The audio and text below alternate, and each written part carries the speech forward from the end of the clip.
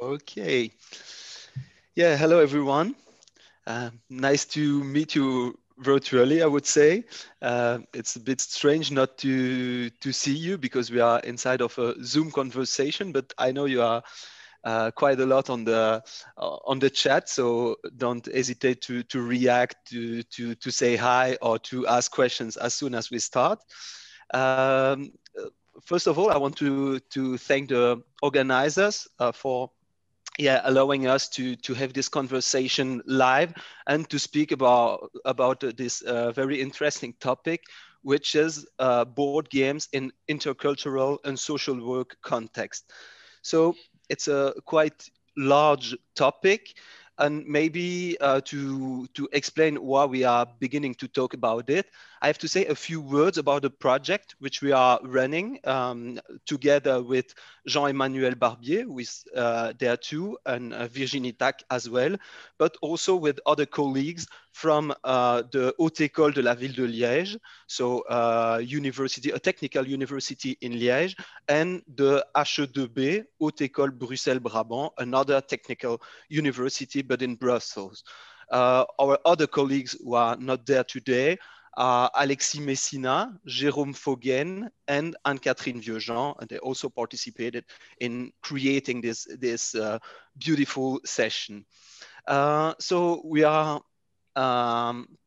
running a project together, as I said, and this project is called Emprageux, or in other words, faire société, which is quite untranslatable because in French we call board games jeux de société, which means like society games.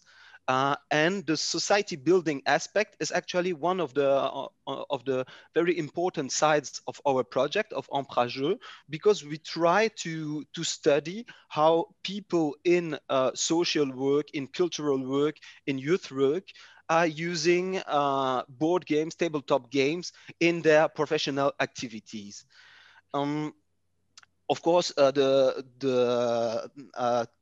broad topic of this Bradley tabletop game symposium, which is called Zones of Connection, is also connected to that topic, because we are in fact investigating how professionals connect with various audiences using board games.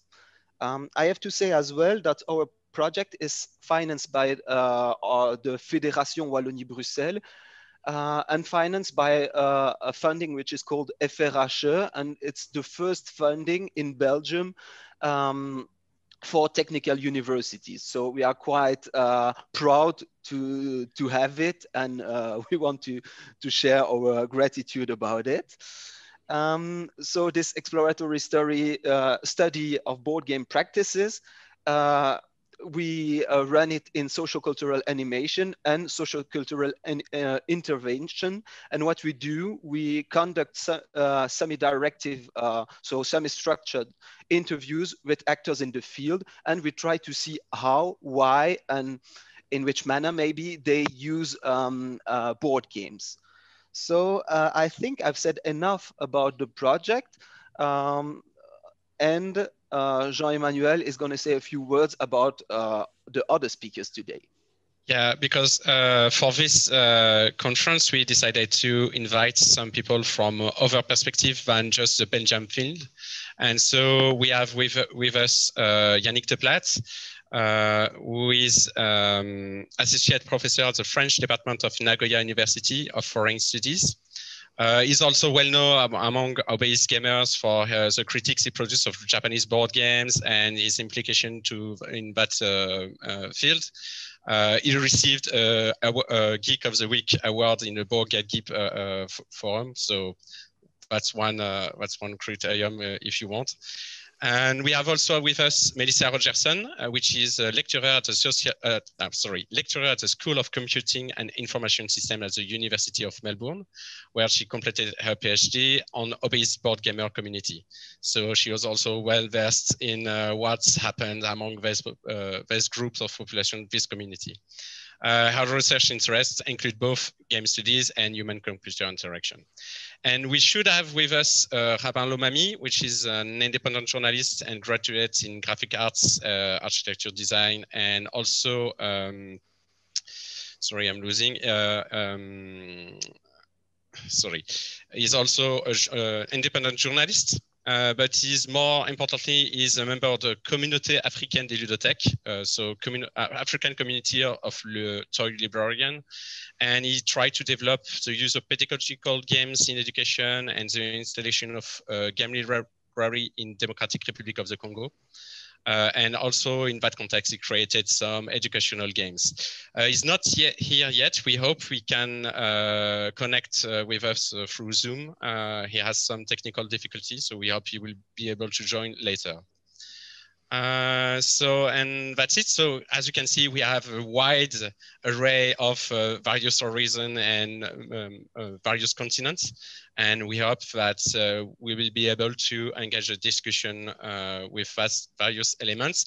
And on top of that, with also you on the Twitch chat.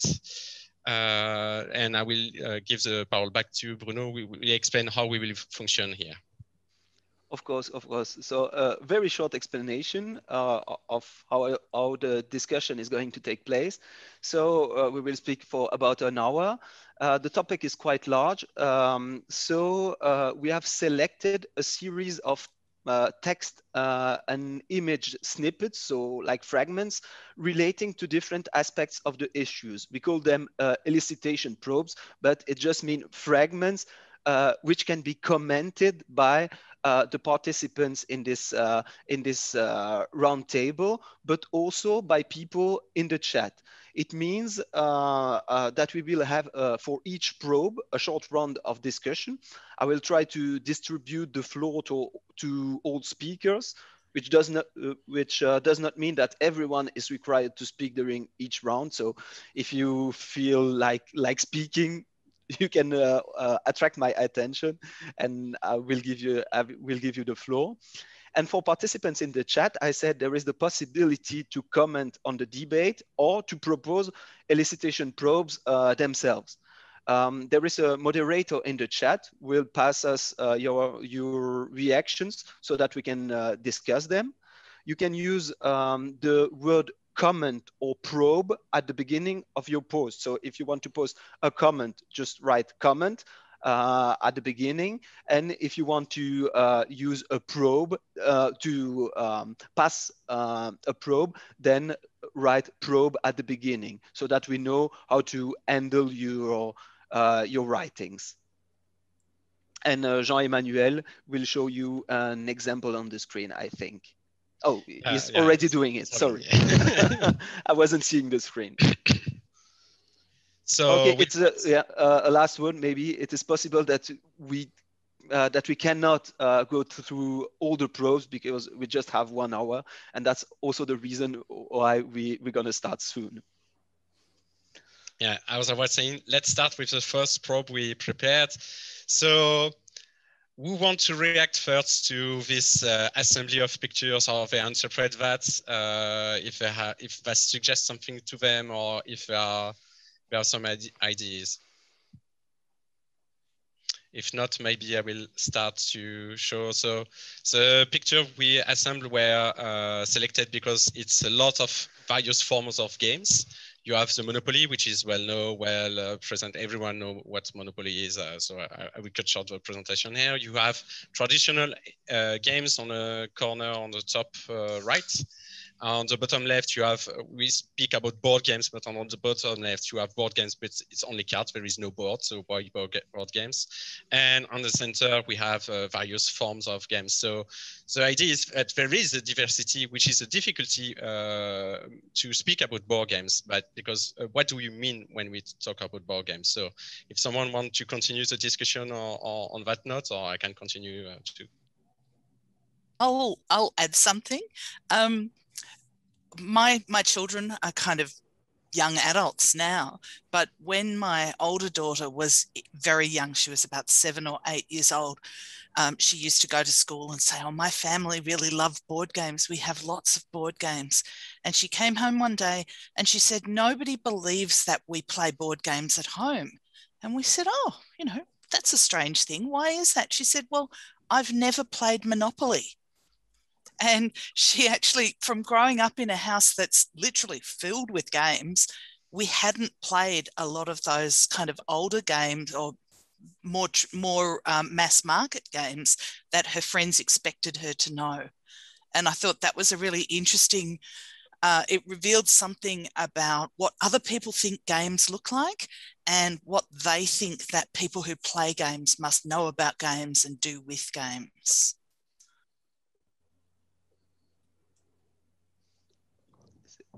Does someone want to react on that? I see Yannick nodding. Yes, because I have about the same experience as Melissa had with children, because my daughter is playing a lot of board games with us since she was very, very, very young. And every time she talks about board games with her friends, they don't know exactly what board games are. And the other comment she gets a lot is that all her friends are always asking if she plays Uno, which is a game that's very popular here. And the other one is the game of life. We call that Jinsei game here. It's been around for a very, very long time. Everybody's got a copy at home, like we have monopolies in Europe, for example. And so exactly the same kind of experience. Like her friends can't compute what board games are in her mind because they don't play the same kind of board games and they don't have the same image of what a board game is supposed to be.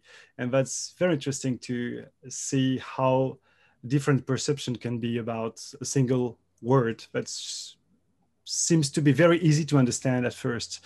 And yet, no, not at all. Yeah, so that was funny to hear the same kind of story. Yeah, Jean-Emmanuel. So just maybe to add to that, it's really interesting because so this game, Monopoly, Uno, etc., are also when you study the hobbies. So I have studied the hobbies during my PhD, and they often use them as negative figure. To speak about, oh, this is not a game. What is not a game? Monopoly is not a good game. It's an example of a bad game, badly designed game. So it's really interesting because when we expect when we are studying social worker that they will be opposed to this different various vision of what a game is and what a board game is more exactly. And so it's really interesting to see that, especially in children, it's also a representation of, oh, you don't play board game because you don't play Monopoly. So it's something we didn't have any idea that it could be figured, but since for youth people it's also very present, I think we'll have to take notes on that. I don't know if Bruno wants to react to that or. So I commented over in the chat, hoping to stir up some people to start chatting over there, that I teach card games. I teach people how to teach board games and card games. And if I have a card game player who's very fluent in card games, making them stop and explain what a trick-taking game is often flummoxes them because it's a core competency. They've been playing card games since they were 4. What do you mean you don't know what it means to take a trick? Wait, what do you mean you don't understand what trump is? And there is a moment of just consternation and a little bit of vertigo for them when they realize that there are people who don't understand what that means and that they have to actually put this thing into words that they take for granted. Yes, maybe yeah. Sorry, I've had exactly that experience many times. Yes. Yeah, especially with a trick-taking game, because explaining how a trick works is not that difficult, but getting used to be able to play tricks in a clever manner, to be able to actually win tricks and handle the hand of cards that you were dealt is a very difficult thing, especially for people who are not used to that. So there's a big difference in my opinion between how rules, just play a card, someone is going to play a card after you. At the end of everybody playing a card, someone wins the trick. That's very simple, just a few words to explain how the mechanics work, but being able to actually play it in a good way and being good at it is very, very difficult. Yeah, that's a very good choice. I think it may be bleeding into the next probe, so I think I will switch to the next one. Oh no, it's not. I messed up the order, but it still works. So I will let Yannick explain a bit this one, and we will go back to the subject we were talking about on the next one again. But let's focus on this one first. So Yannick, can you explain a bit what the probes you send us? Yeah, I was trying to, I wanted to talk about the board game cafes phenomenon we have here in Japan. We have had it for the last 4 or 5 years. As you can see, there's a quote from Twitter from a very famous website here, the Japanese BGG, way smaller, but that tries to keep track of all the new board game cafes that open here and there in Japan. And over the past 5 years, I think you can see the number up there. There's 461 board game cafes. And I guess that I would say that 5 years ago, there was less than 100. And all of a sudden, everybody is trying to open a new store. It's very easy to open stores in Japan, but still being able to keep it and make it viable economically is a very big challenge. And yet there's a lot of new board game cafes opening here and there, because there's, I noticed that, I need to give some context here, but usually people playing board games in Japan are people who are very passionate about board games and not very inclusive. And they go to Tokyo's game markets to buy new games, a lot of games. It's twice a year, every year. And for the last 3 or 4 years, a new audience is trying to discover the board games, and mostly party games, very simple rules, very leaning toward the funny kind of board games. And there's some kind of clash between those two audiences, because the people who are used to playing games don't go to board game cafes. Like every time I go in a board game cafe, I feel very out of place, because first, I'm way too old compared to the youngsters that go there. It's mostly university students. And so it's like being the teacher going to the board game cafe with his students. It's kind of a strange situation. And these two audiences are very, very different, and they have a very different relationship to board games. Like core gamers know designers, know publishers from everywhere in the world. And the young people going to the board game cafes are just going there to create new relationships. And because it's very easy to use board games to discuss with people, because you don't really have to talk about anything. You have the game in the center of the discussion. So you can forget about your shyness and all the difficult social interactions you have in Japan. And that's a phenomenon that's been really, really surprising me for the past few years. And I know that in South Korea, that phenomenon was happened quicker than in Japan, but there was a boom and then it went down and came back to the top. And we're just starting to discovering that here in Japan. And that's a very interesting kind of phenomenon, in my opinion. I don't know how it is in Europe or in Australia, but we have been seeing so many new board game cafes opening every month, less with the COVID-19, but still they do operate, and people are still going there. And that's a very interesting phenomenon in my opinion. In Belgium, it's the same about the public. There was so many board game cafe that opened, less with the pandemic. So, but I think the public is not the same at all. That in the games evening, maybe Jean-Emmanuel can talk about it. because the public is so different, and in board game cafes it's just more party games, like you said. But I visit some board game cafe in Copenhagen or something, and this one was specific because there was many different rooms, and one or two with core board games for hardcore gamer. So I don't know, but in Belgium it seems to be more generalist and more party gamers and so on. I've been to the same board game cafe in Copenhagen, I think. And I'll be honest, it's the only board game cafe I think I've been to. There are not very many here in Australia, maybe one or two in each very big city.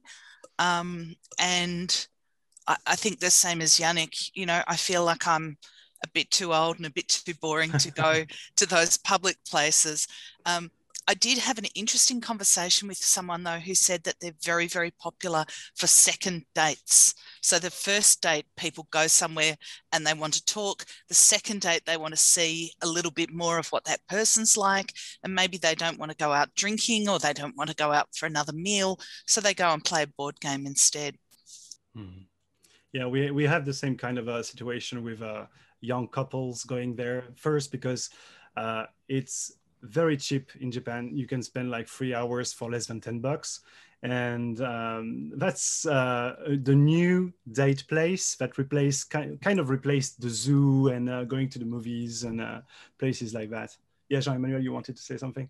I just wanted to react, but if you want to continue, there is no Yeah, problem. go ahead. So my reaction was, what was really interesting when you presented it into the board game studies, which was another conference earlier last month, was that the use of this board game cafe, in it appears right here with a second date, is that it's a place where people can socialize with their groups, with their people they already know. So it's different from hobbyist gamers who go to gaming evenings and things like that to encounters other passionate people, other people who share the same hobby, but people who go to board game cafe are different. And what was interesting for me is that the question is from that, is that, okay, we have gaming evenings for hobbies, club activities, etc. We have board game cafe for people with their friends, with their dates, with sometimes their family, but it's more rare, if I remember correctly, your presentation. And what about the social context, social work, youth activities, etc.? In which field do they enter? Because they are kind of sort of club activity, because it's people who go regularly to the same place. So it's different from board game cafe, but at the same time, it's not for people who are passionate about games. So what we are curious about is what that will lead to what context that generates. And what is really interesting is that we have the same game can be played at a different place. And at each place, the context will be different. The way to socialize around will be different. The goal and social, as a word in French was social enjeu. If someone can help me. Takes, thanks you. Yeah. The social stakes are totally different there. So that's really interesting to explore. And so if you have some insights on this, if not, I will switch to the next probes. I think I'm not sure I understand well what you were asking me, but what I could add for the board game cafes phenomenon is that, like I said, it's a cheap way of cheap way. It's not a very nice way to saying things, but it's kind of a cheap place to have a date with, like for couples. It's very easy to meet new people that you are supposedly thinking as friends, but you don't really have a lot of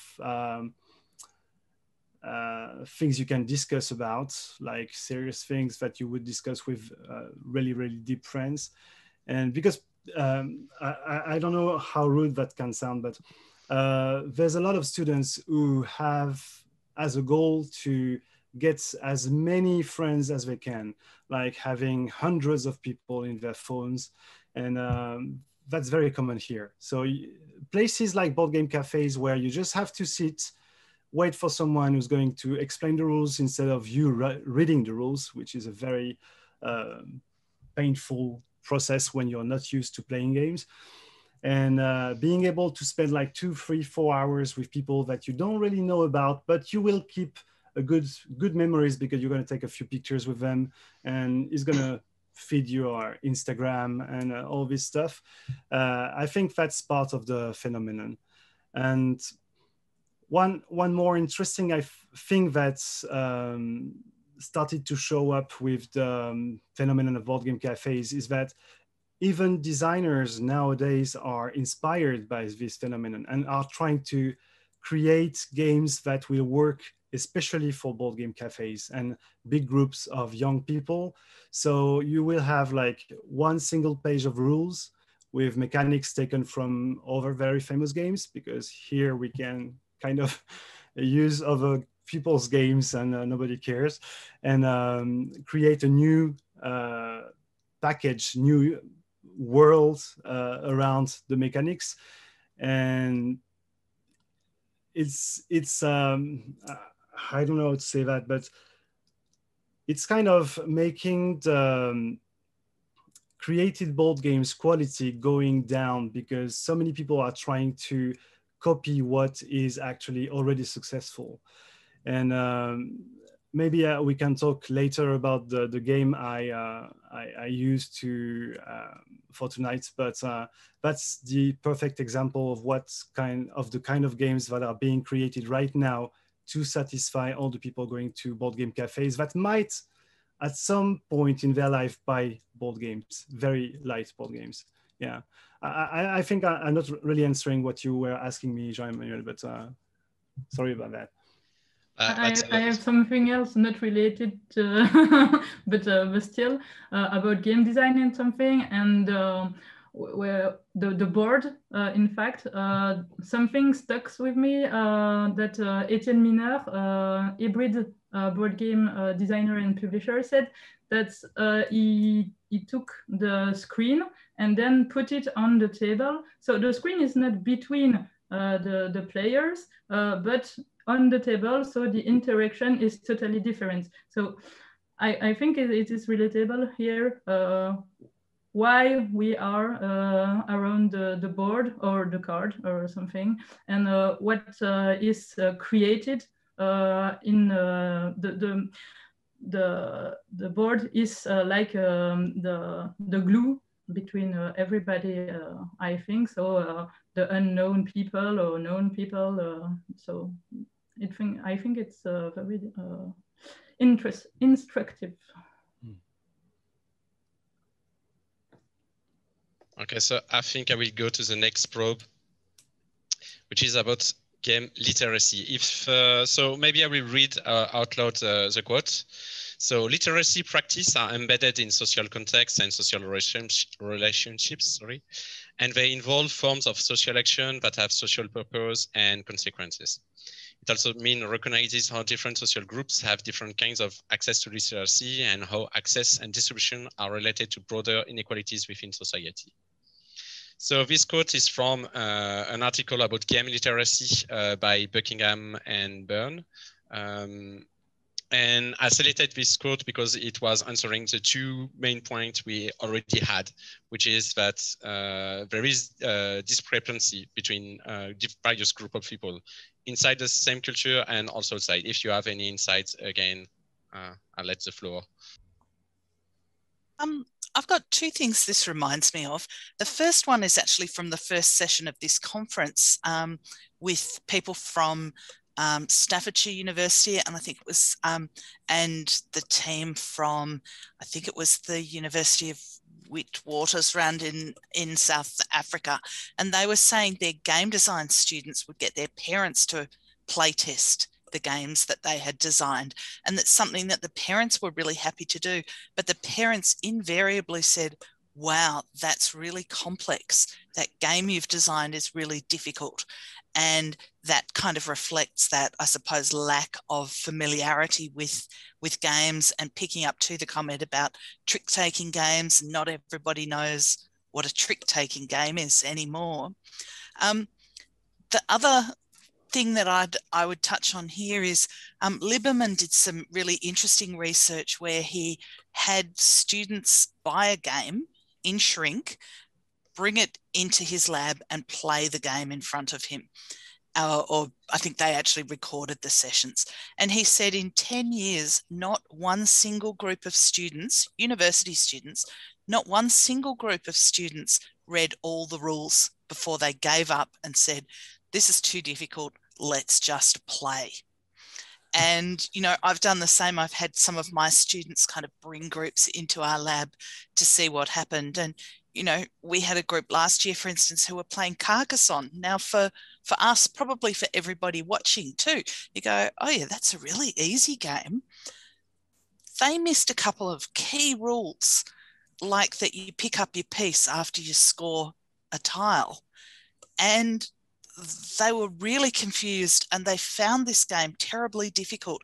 And they said to me, why would you want to play something that's as difficult as that? And I feel like that teaches us something about when we're going out and talking to people about games. We need to look for absolutely the most simple games, and maybe going back to what we spoke about earlier, games that they recognize as a game, games that feel like something that they've played in the past, and introducing new concepts maybe one step at a time. I think that there's a good game for illustrate gateway board game is Quirkel. So this is a game when you have to place tiles to score, but it's a very, very close to Scrabble. So you have to put the tile and make something. And this is not a word, but this is like a following figure. And people are just, oh, okay, it's like Scrabble, so it's okay for me to play. So I think this kind of board games is very interesting to initiate people to go further in the hobby. Yes, maybe a quick remark about how to speak about game literacy within that field of social or youth work, which I think is really interesting, and I still have no answer, is how these professionals from this field, how they deal actually with game literacy while they are actually pursuing other goals when using games. For example, they want to use games for group building, for social inclusion, to discuss some, I don't know, issues about environment maybe, and at the same time they have to deal with problems really linked with their tools. Their tools being games. And this maybe negotiation between game literacy on one side and another kind of literacy on the other side is very interesting. And I, from the beginning of the work we did on it, I think there are actually maybe two big options. The first one is, as Melissa said, to concentrate on really like basic games or well-known games or basic mechanisms, and on the other side to go for more for less known games or for more original games, and in order to say, okay, everyone is going to have a low literacy on that game, and maybe we can start with having everyone on the same level. But it's just a thought about the beginning of the project. Maybe it's going to contradict my view.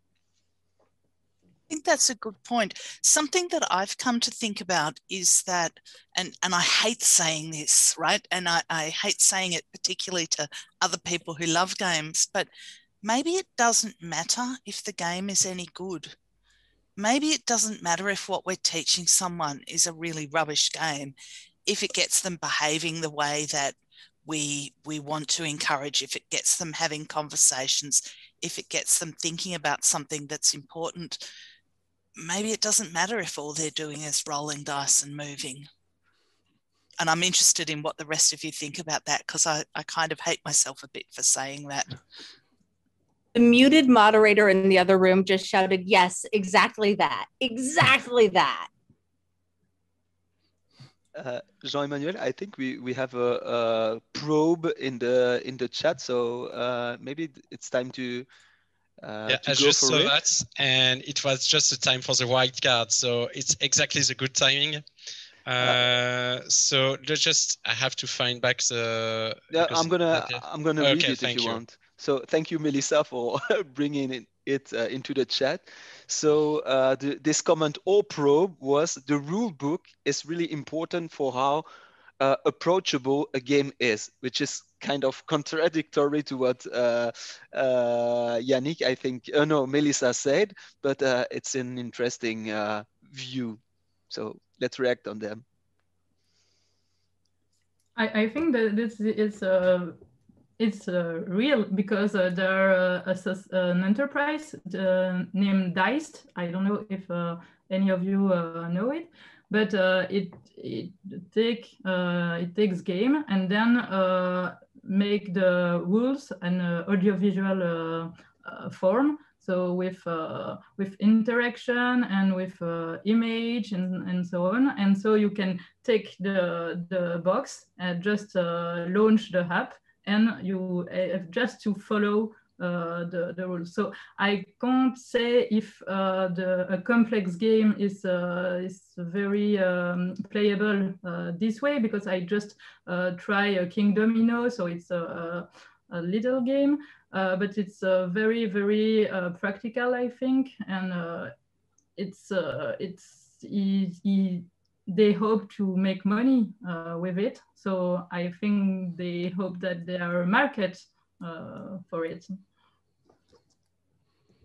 Yeah, if I can react on that, because I think when we start looking around, like Diced is a good example, but you have people making rule explanations as a video on the internet, like people like Watch It Played and people like that.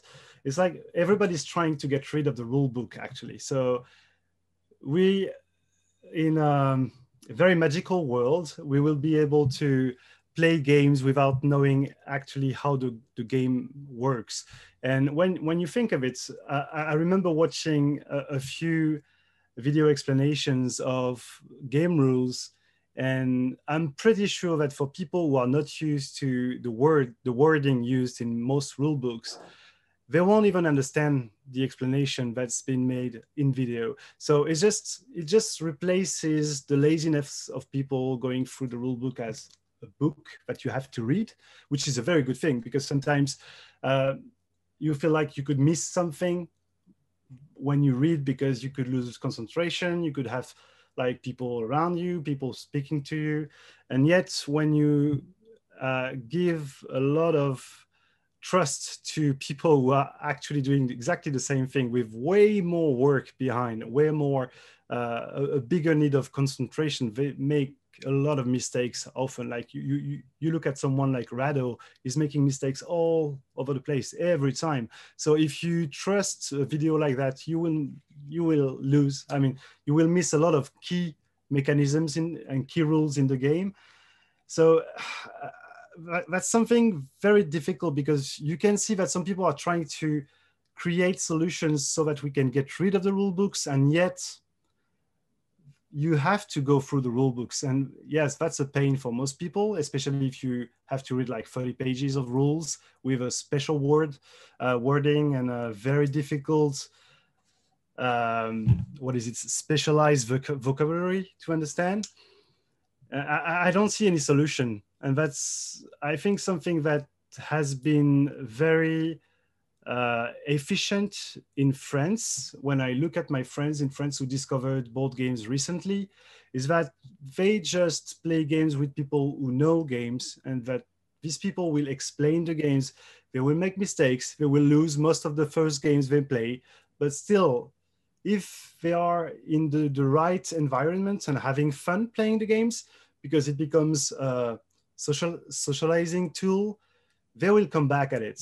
And it takes a lot of time. I mean, a few months, a few years, sometimes, for people to buy their first game and go through the difficult process of reading the first rule book they have to read in their life, because nobody reads the rules for Monopoly. I mean, let's be honest here. And that's probably, for most people, like reaching 30 years old, 40 years old, you start reading the first rule book of a board game. That's pretty interesting. I guess it's a long and difficult process, but there's no way you can get rid of the rule books like Dyson are trying to make you think about. Yeah. So I just want to quickly react, because it's one point I studied one time is that, yes, indeed, people want to get rid of the rule book, but at the same time, the rule book is still need to be present as a proof, a legal proof to, okay, we have both different various interpretation on how things should work. Let's go back to the rule book. And what is really interesting is that all transmission is really important in the circulation of games. And you mentioned the Monopoly, no one is reading the rules of Monopoly. And it's really funny because for Uno or Monopoly, a lot of local tradition have started to spread really, really deeply in various places. I think there should be a geographic or familial study about how those rules are diffused among population. For example, one example for Monopoly is if you go to the parking lot case, what happened? In the rules, nothing. For a lot of people, various things happen when you go to the parking lot. So that's really interesting. And one case of us was also the Uno. On Twitter, someone asked, okay, what happened? Can someone play a +4 on a +2? And the official rules say no. And it was a scandal. A lot of people are shocked to learn through Twitter that that's not the rules. And when you checked, it's on your box, it's on your the rule book. It's not really a book, it's a paper, but yeah, it's still the same. So that's really an interesting subject. And also, what was really interesting is that there is kind of people who are here to explain the rules. It's a good way to be introduced to game, is to be explained the rules by someone else. And you mentioned there is obviously a YouTube video, there's tutorials through gameplay now that some people use to learn the rules when they want to play. Hobbyist gamers do that sometimes, to go to a game which is digitized, to learn on the digitized version because there is a tutorial, and then explain the rules to their friends. But it's interesting in our context of social work, because that means that the person explaining the rules will have a very huge importance. And I think, if I remember the order correctly, no, I think I will just switch the order if it's... Yeah, if you stay just a little moment, I have an anecdote about it. Okay. Because I worked on a school with some teenagers, and they played Uno because they knows it. And so every day that was, we will play Uno, but there's always a problem with the plus card. But can I put a plus card and then a plus card and then a plus card, or no, and so on. And so I was the people that bring the games. So they turn towards me to know if the rules was correct or no. And so I said, but you have the game, just so open it and read the rules. So they were, yes, maybe we could do that, and so on. And so I just put the legit part of the rules back, because they don't say it like that. That was me. The part was the solution. So it was very interesting to do that, and not to continue my role in this, but just to back off of it. I just want to read two comments from the chat, which are related to that question. The first one is like a piece of advice, saying that Diamonds from Stronghold Games has one of the best rule books for teaching trick-taking games to somebody who has never played one. So if you want to go for a game with people not used to playing, then maybe use that one. And another comment from the chat is that someone is saying that any rule book that needs me to read all the way to the end before starting touching the pieces is going to stay in the box on the shelf. And this person has to work through the steps while touching things, and she or he describes himself herself as a kinetic learner. So which is also important when we think about conceiving new games, creating new games. Okay, if it's fine with everyone, I will switch quickly to, so not the next one, but I will just switch because there is an interesting subject we can navigate through. And also, quick question, Dr. Mara Alad, I don't know, Aladat, if you correctly, if you want to participate, you can, since you are in the Zoom chat, so if you want to interject and have something to share, feel free to join us. So quick switch to something for more field work.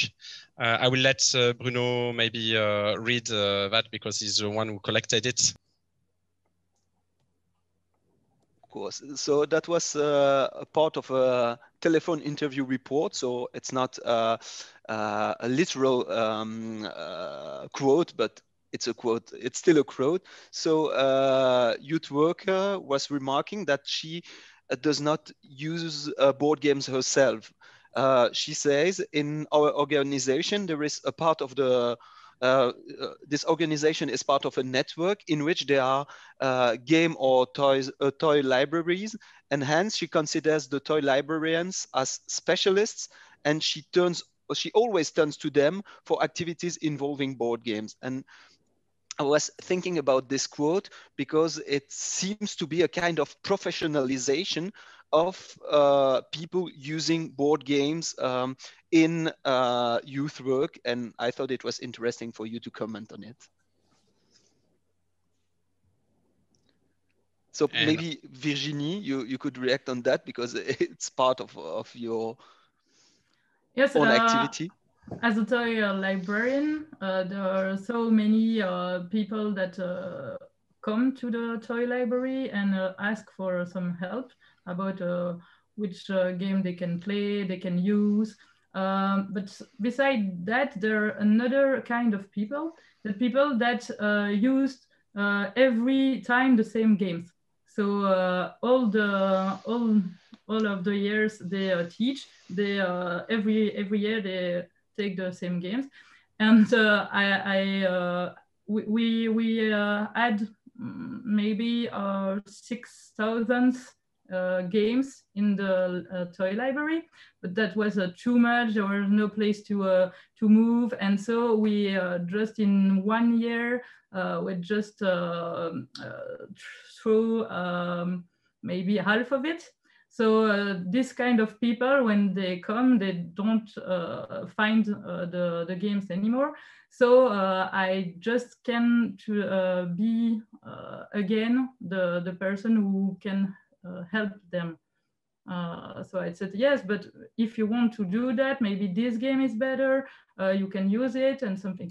And so I have to ask them when they come back and say that the game was all right for you. Yeah, yes, that was so good. Because at the first time they were oh no, but this game was so good. That is so a pity. But I said yes, but now there are maybe 1,200 games per year that comes out. So maybe you could just dig a little, but they have to have somebody to help them to do that. So I think toy librarians as a good people to do it. If you allow it, I will do just a quick interjection. So Mr. Lomami could connect right now. So just to say to him, there is a transcript of, because he has a translator, Donc, Monsieur Lomami, il y a une version française du texte que l'on a mis, auquel vous pouvez lire en dessous, et on va attendre que vous ayez pu le traduire, et lorsque vous voulez, vous pouvez intervenir et participer. So back to English, and if someone wants to react to what Virginie Tacq said, let's continue the discussion. I'll jump in. In Australia, toy libraries tend to be run by volunteers, and very differently, I think, from in Europe, they tend to be for very young children only. And so once people's children maybe turn 5, they tend to stop going to the toy library. And one of our local toy libraries started to buy some board games for families to play and for the older children in those families to play with their parents. And the president of that toy library said to me, and then people started asking us, do you have any 2-player games that we can play after the children have gone to bed?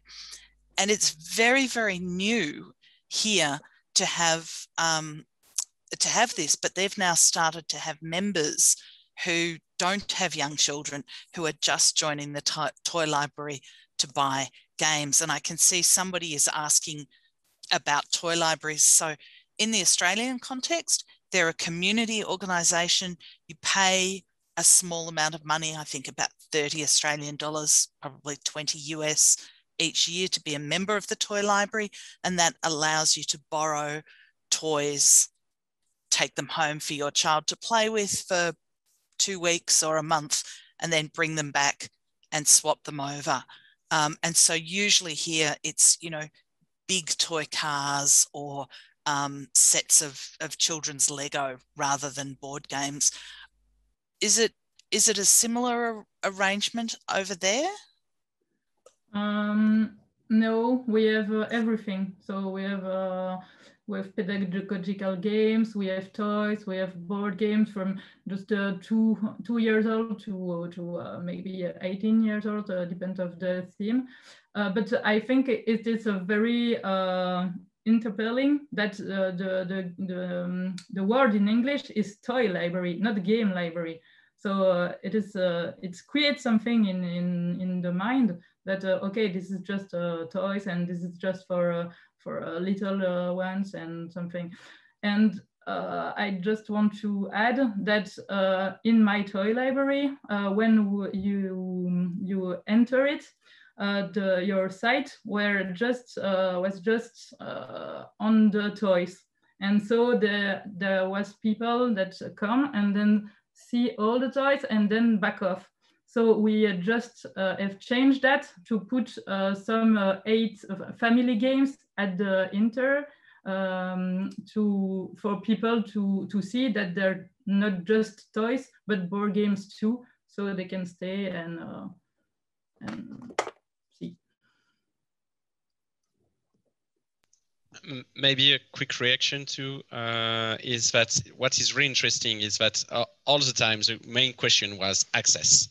Access to the rules and access to the game, either through a place where they feel legitimate to participate.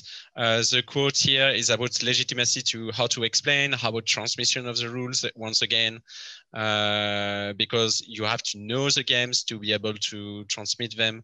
And that's really interesting because I think it's the same for the YouTube video of game explanation. There is also professionalization in this field, either through YouTube money and things like that, or because there are some editors who pay people to produce videos with QR codes where you can view the YouTube video to learn the rules and not just have to go through the books. And the same for the anecdote Virginie Tacq told us about the young people playing Uno who asked her, because she has the legitimacy as someone who is a toy librarian who is here to explain. So they ask her about what do we do now?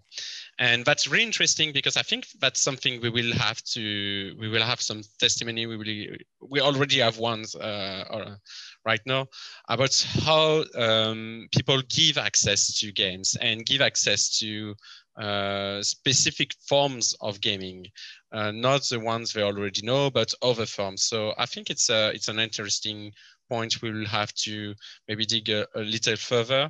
If someone wants to react. 10-minute warning. I have one quick story. My daughter does babysitting, right? She looks after children, and one family that she babysits for has 2 daughters who are 5 and 7. And every time she goes to babysit, she packs a bag with games and she takes them over to play with the children while she's babysitting. She's very popular because of this. But she babysat for a new family, and then they asked her to come back a month later. They were going out again. And so she packed some different games to take over, and she arrived, and she must be the most expensive babysitter ever, because they had gone out the day after she babysat their children and bought Rhino Hero and King Domino and one other game that she had taken over. And then they'd bought 2 other games that they saw in the shop, and they'd put them on the shelf to wait until the next time she came to babysit, so that she could teach those games to their children and they could learn to play them from their children. So, you know, games that we would think were very simple, they didn't even dare to try to approach the rules. They wanted to get a professional or someone with experience to teach them the game.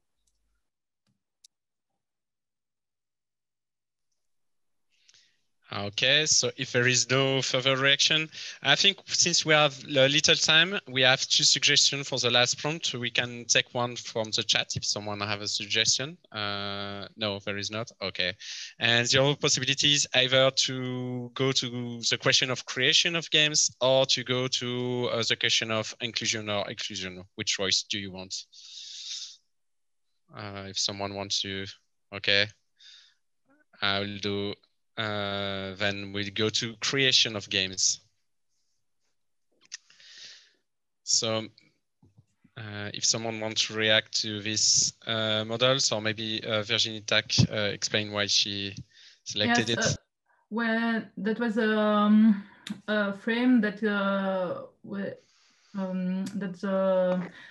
has be presented in the board game studies colloquium, and that was about the teacher, why teachers use board games.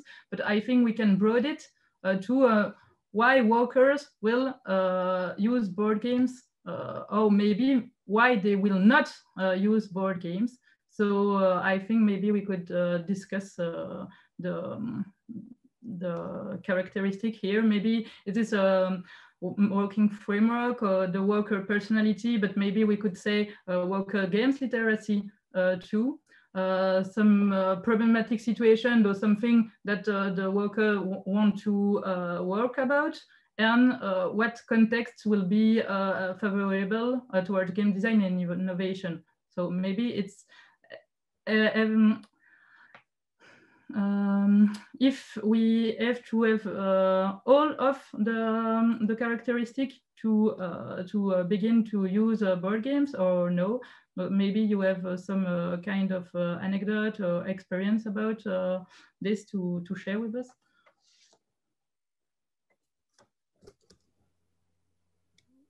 Can I comment on that? I don't know. That's the first time I see this what is it, picture, and I know that I'm teaching French with my university students, and I've been trying to use board games sometimes on very rare occasions to teach something very particular, like numbers in French, or dates, how you say dates in French with a given timeline, for example. But these games were not created as educative tools to begin with. I'm just using them as fun ways of learning French, especially with numbers and all the beautiful exceptions we have in how we say numbers, especially in Francis French. And but every time I think it's very hard to be making games as an educator, because like some of my game designers friends would say, game designing is a job and something that you need to train a long time to be good at.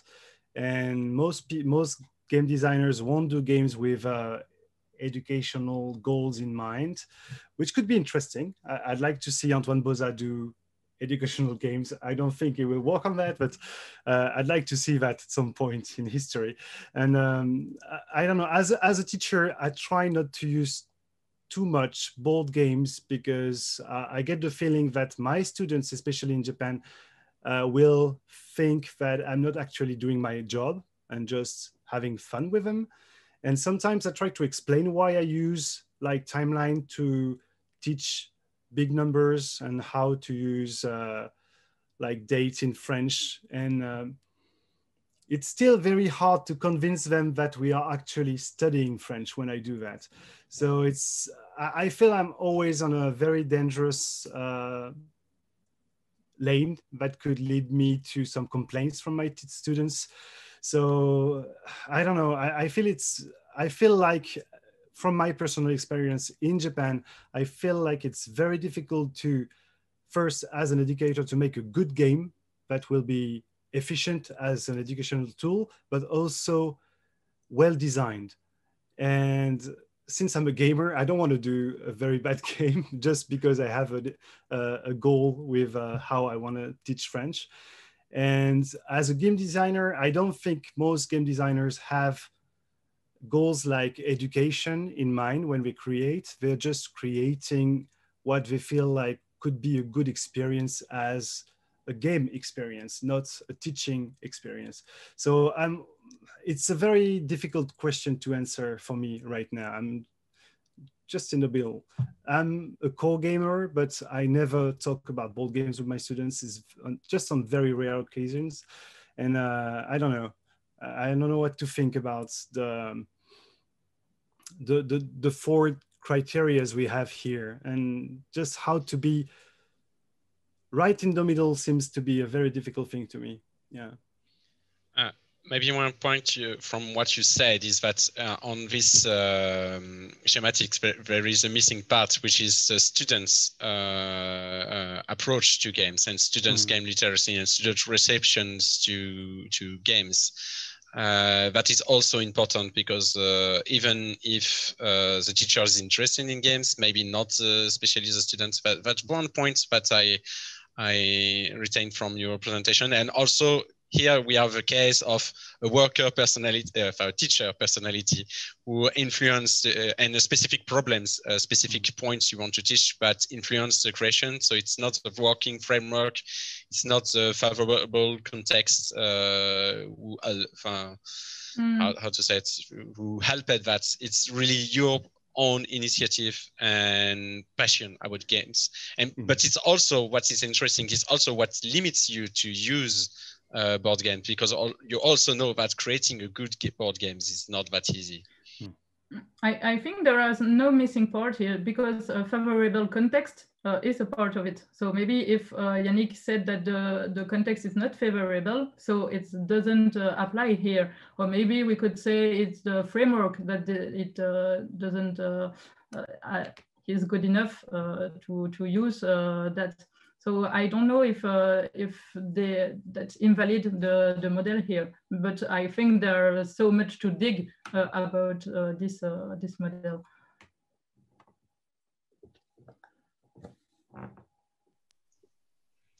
If someone wants to add anything, if not, I think we'll close here.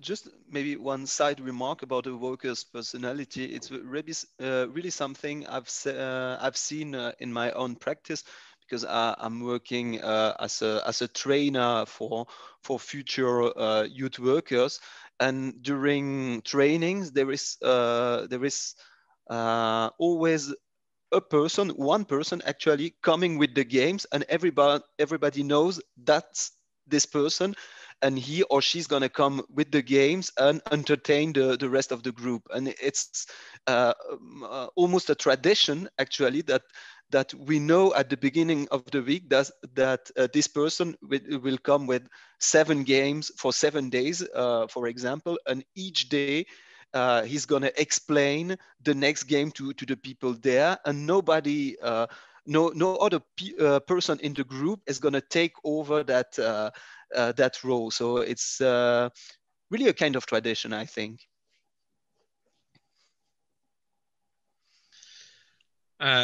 Which made me think about an anecdote I just had with one of the conversation I had, which is more connected to what Yannick Deplaedt said. It was so it's a social worker, but it's more is not a person who is directly in contact with the youth. Is more someone who is in a social work activity, but to form other social work and study how they work, etc. And he told me that for his formation and when he's teaching formation, since he's also a gamer on the side, he's also saying that, no, we don't use board games. We use things who looks like board games, but since it's pedagogical, it's not board games. And I was quite surprised because he knew I was here to interrogate about board games. And when I asked, okay, do you use board game? We already knew, someone told me that, yeah, he's using games in his fieldwork. I asked him, do you use board games? Say no. I was like, okay, so there is something not fitting here. And so when I dig a little and he said, no, we use pedagogical games, but it's not board game. It's the same thing, same presentation. Sometimes it's even adapted commercial board games, but it's not the same thing.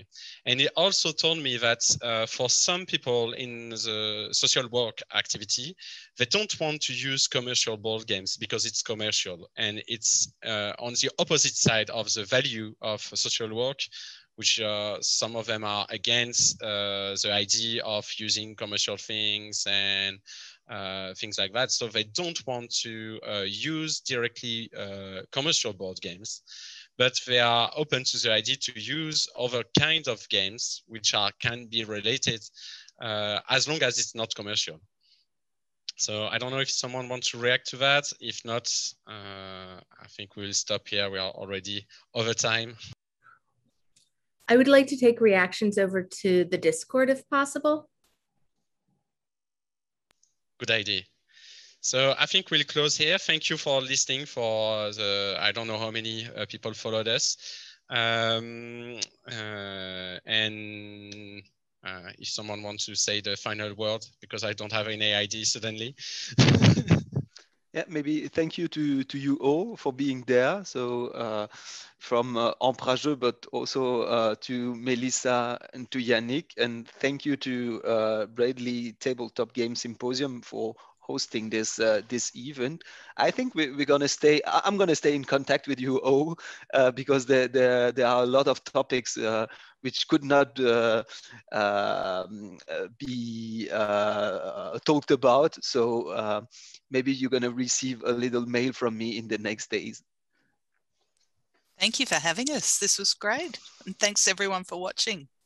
Yeah, thank you. Thank you very much.